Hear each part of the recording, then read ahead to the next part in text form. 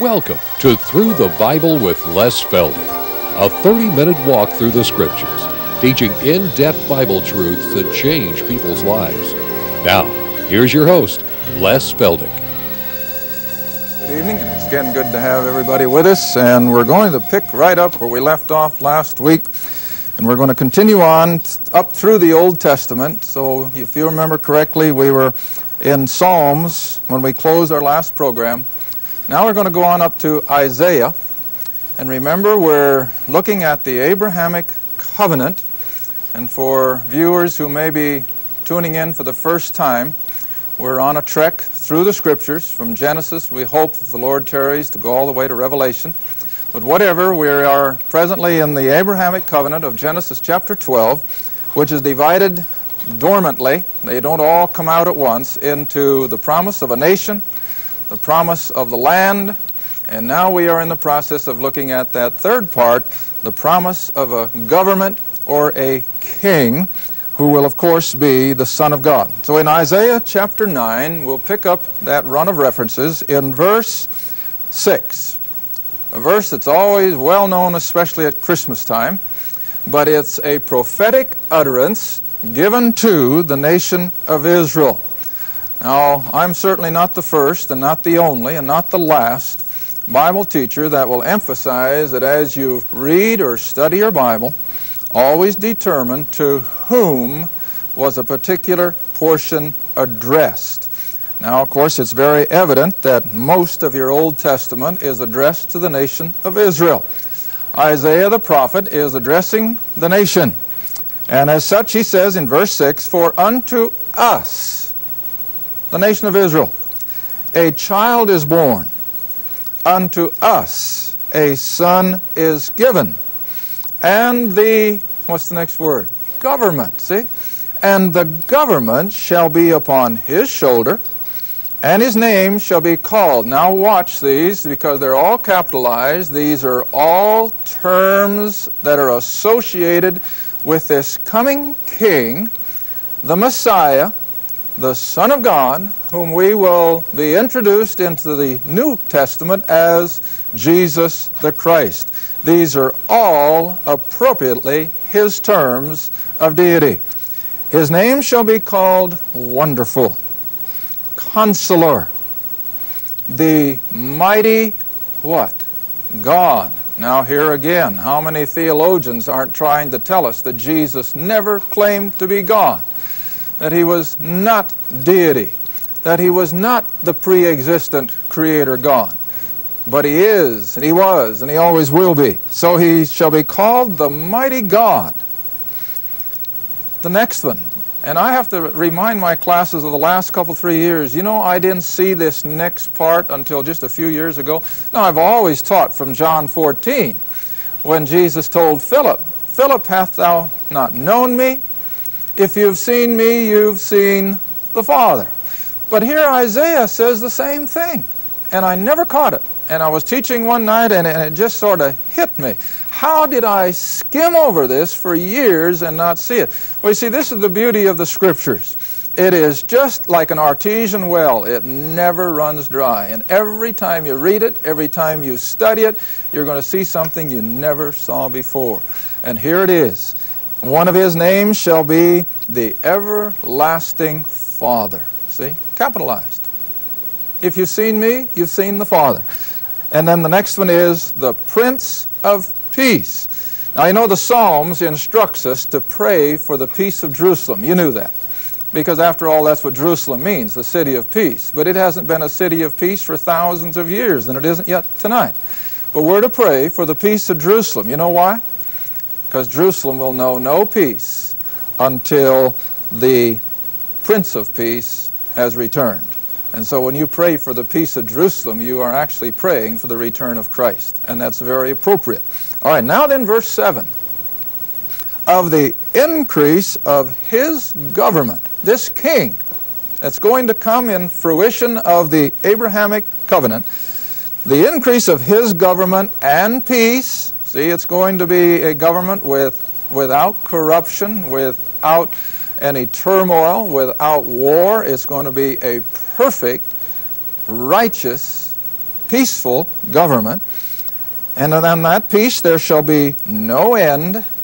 And where is he going to rule? Upon the throne of David. Now, do you remember what we read last week in 2 Samuel chapter 7? That his throne and his family would be a continuing one all the way into eternity. Here it comes now. See how beautifully Scripture falls in place.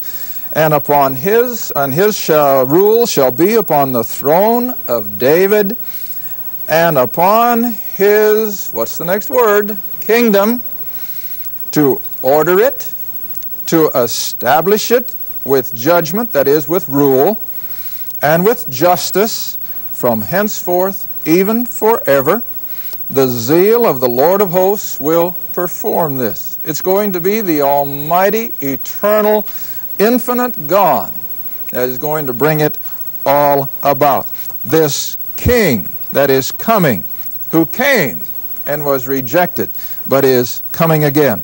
Now then, let's go on to Jeremiah. Like I said, we're just going to come right on up through the Old Testament. Come to Jeremiah chapter 23. And as I said last week, we're not exhausting all these references, not by any means. We're just picking out the ones that are easiest to understand and the ones that are most appropriate for this kind of a study. Jeremiah 23. Drop down to verse 5. Jeremiah 23, verse 5.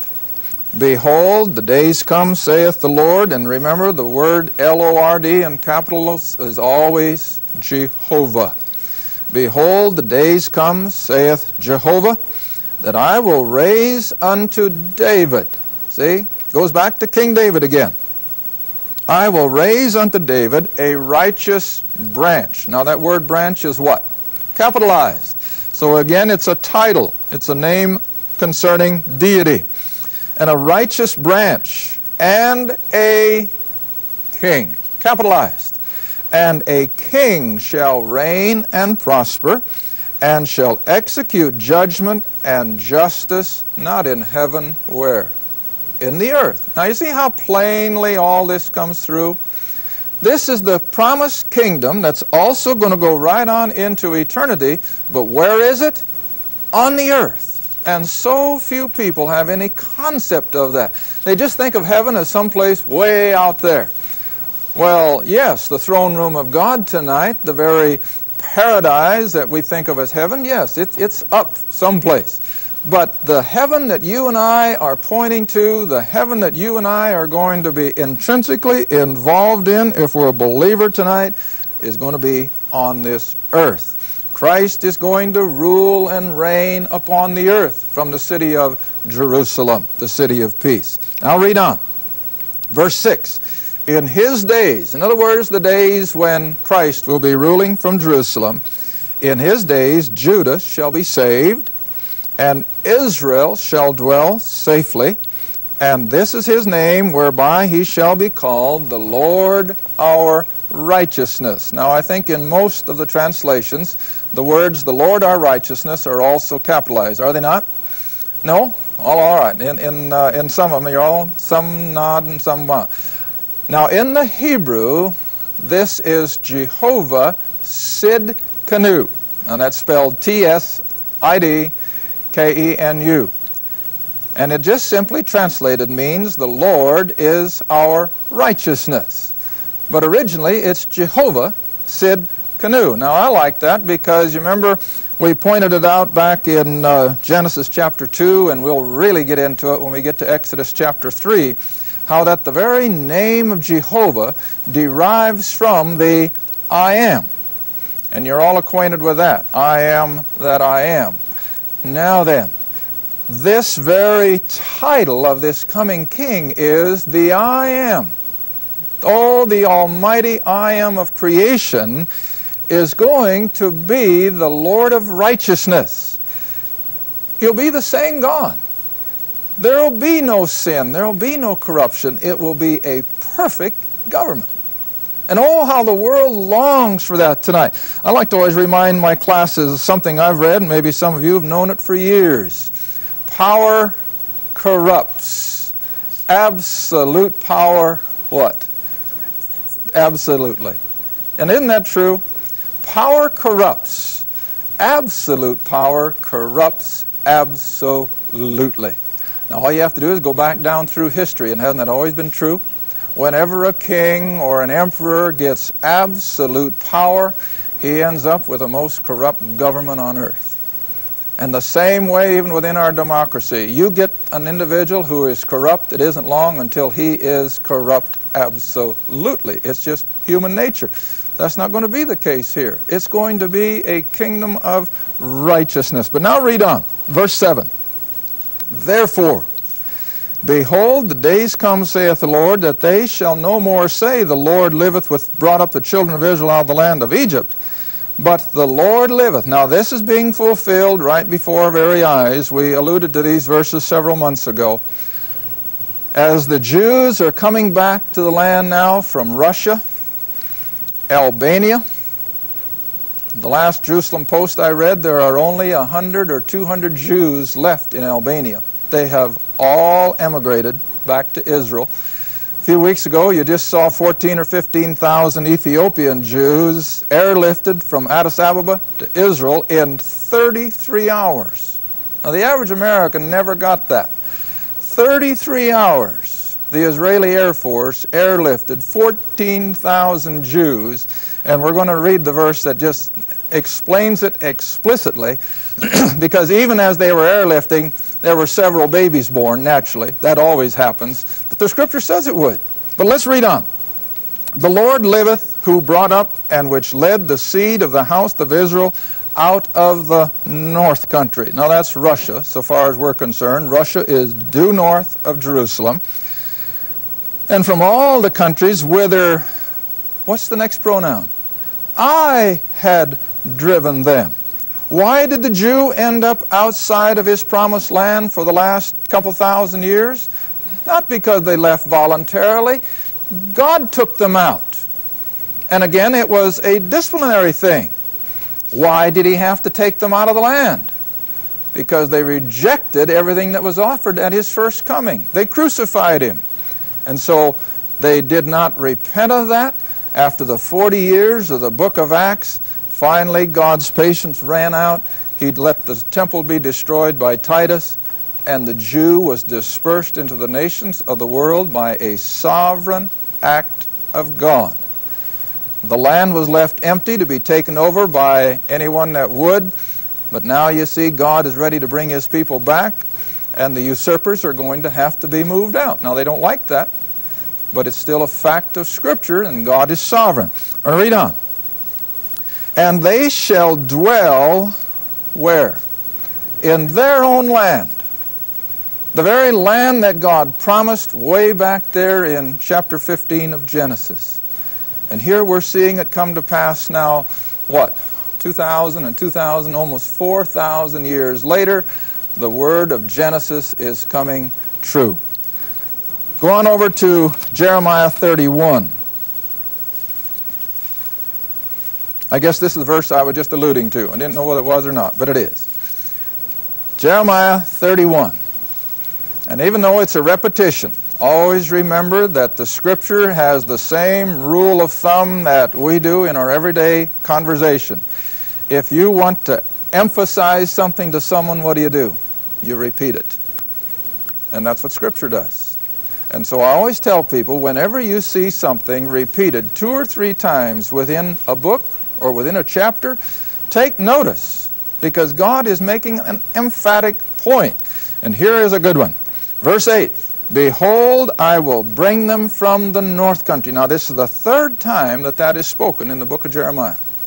I will bring them from the north country and gather them from the borders of the earth.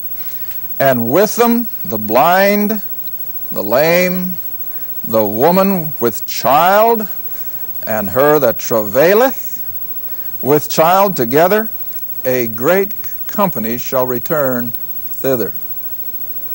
Part of that just took place a few weeks ago. But the end isn't yet.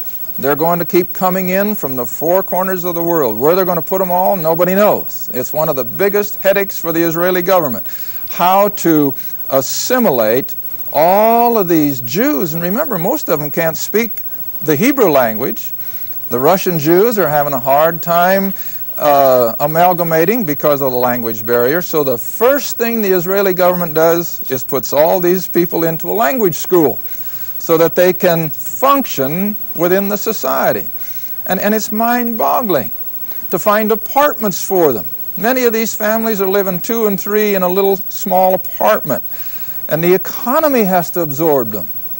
Now, how do you suppose the native Israelis feel about their job security? Because you want to remember, many of these Jews, especially coming from Russia, are highly educated. Israel tonight now has the lowest per capita of people per doctor of any nation on earth, because so many of these Russian Jews are MDs and they're scientists, they're engineers, but always stop and think that behind it all is the sovereign God. Otherwise, it would be an impossible task. All right, let's go on to still another one. Zechariah. Zechariah, which is the next to the last book in your Old Testament. Zechariah. Let's go to chapter 14. Zechariah chapter 14.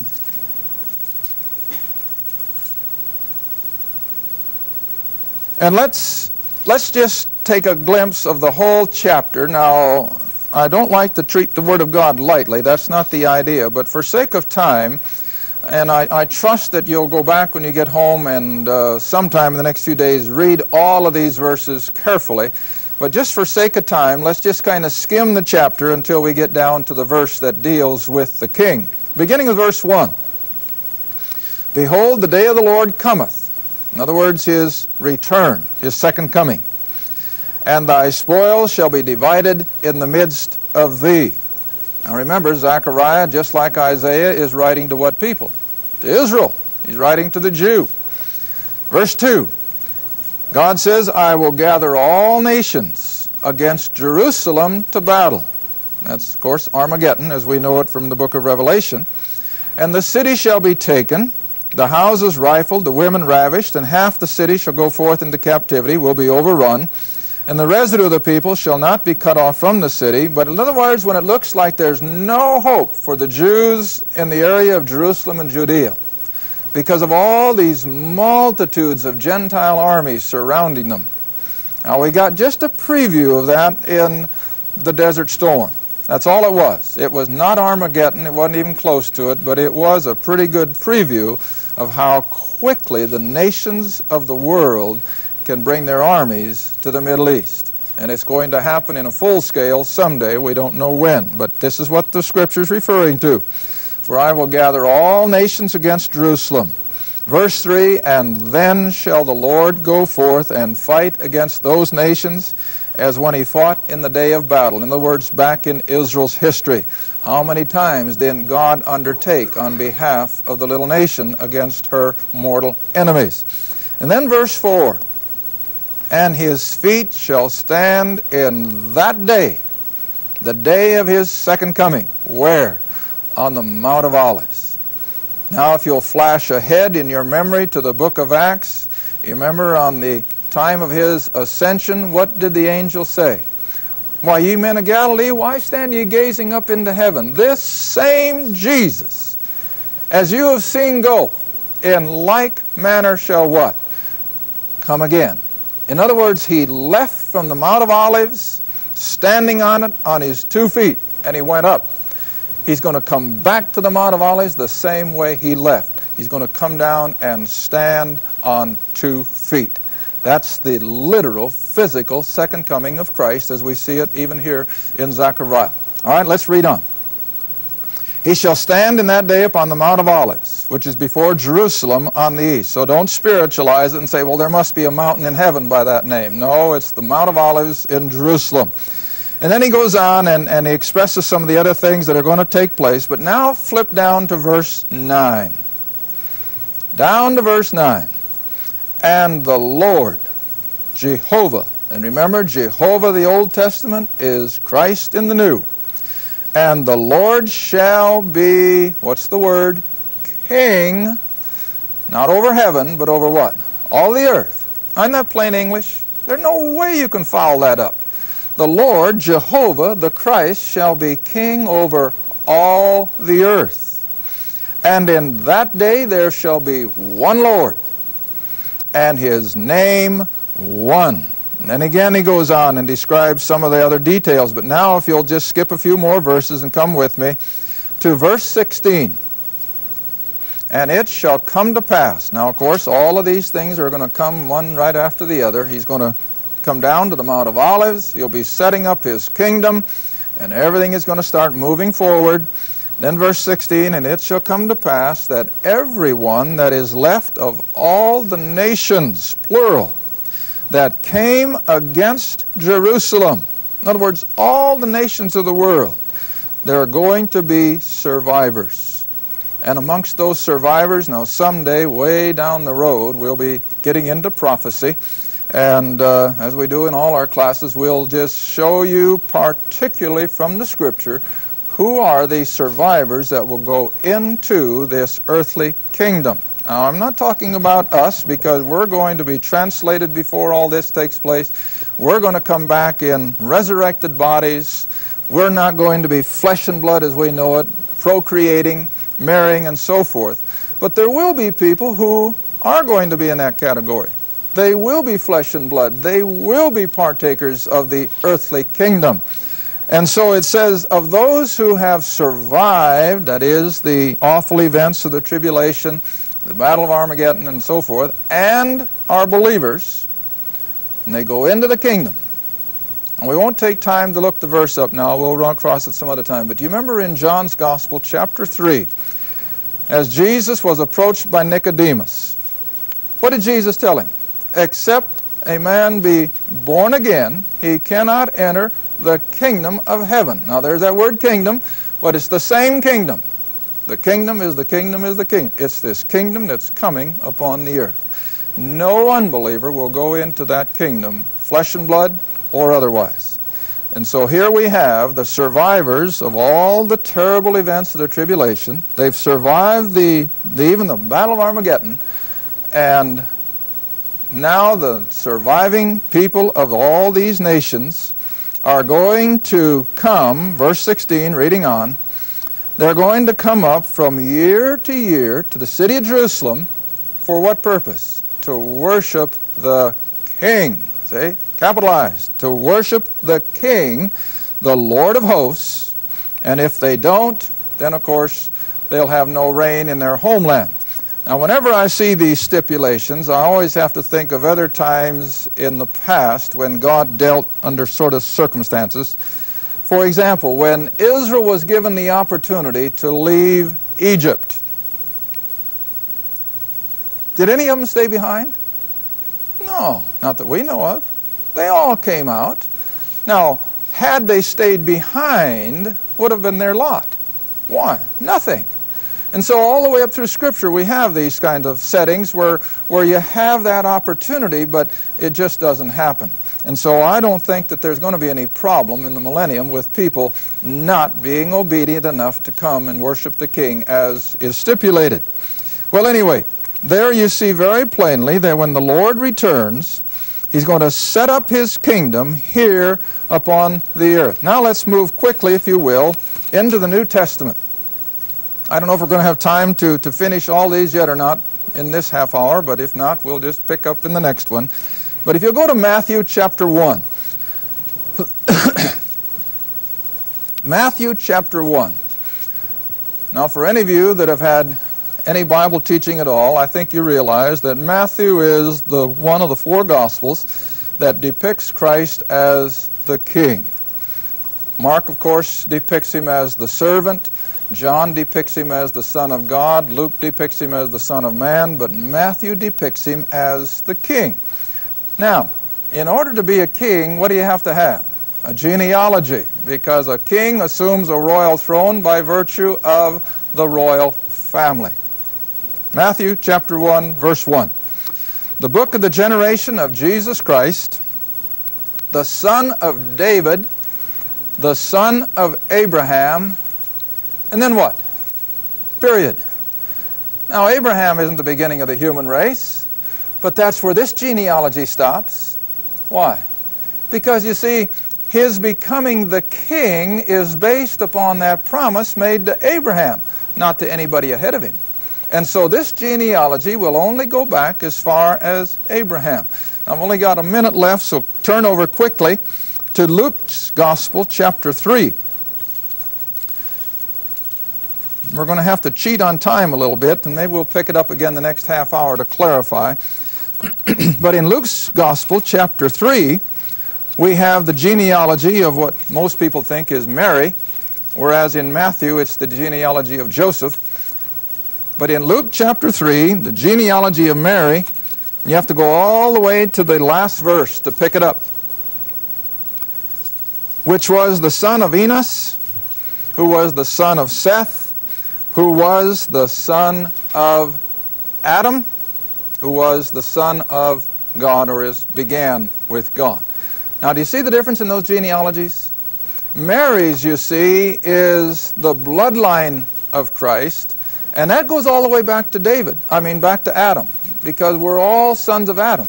But with regard to his ascension to the royal throne, it only goes back to Abraham, because it's in the Abrahamic Covenant that we have the promise of a king. Now you see how beautifully and how accurately Scripture keeps everything?